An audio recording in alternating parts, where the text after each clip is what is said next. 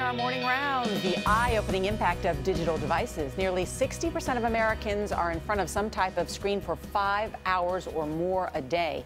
65% of us report symptoms of eye strain. Dr. Christopher Starr is an ophthalmologist at Weill Cornell Medical Center. Welcome back. Thank you. Thanks for having me. What is staring at the screen doing to our eyes? Well, it's doing a lot of things, actually. We all sit in front of computers for, as you said, many hours a day. And we do a few things when we're staring at the computer. One, we tend to blink less. So the typical blink rate is about 15 to 20 blinks per minute.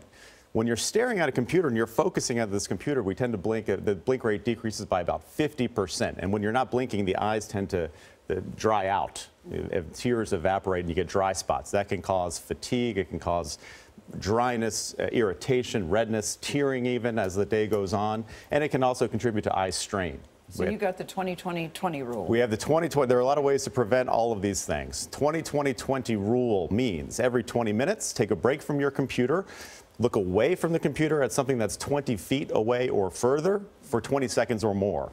And it actually is good advice also during those breaks to sort of stand up, stretch the arms, the legs, get the blood flowing. If your eyes are feeling really dry, put a lubricant in to lubricate the eyes. And remember to blink and squeeze the eyes. Are there any kind of special glasses you should wear? There are some special glasses for people above 40. I'm one of those people when the near vision starts to go.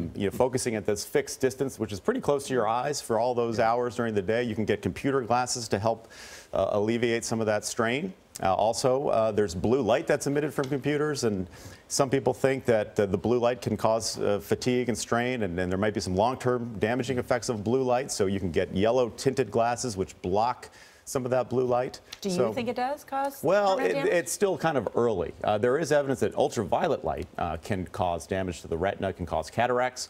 And interestingly, blue light, as far as frequency goes and energy, is not so far removed from ultraviolet light. So very possibly years and years and years of excessive blue light might cause some damage. Something really does happen to your eye at 40.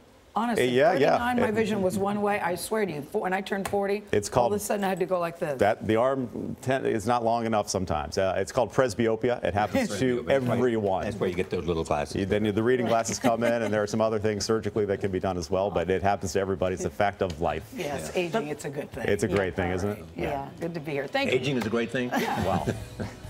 It's all relative. Better than the alternative. That's right, better than the alternative. Exactly. Good to see you, Chris. Good to see you.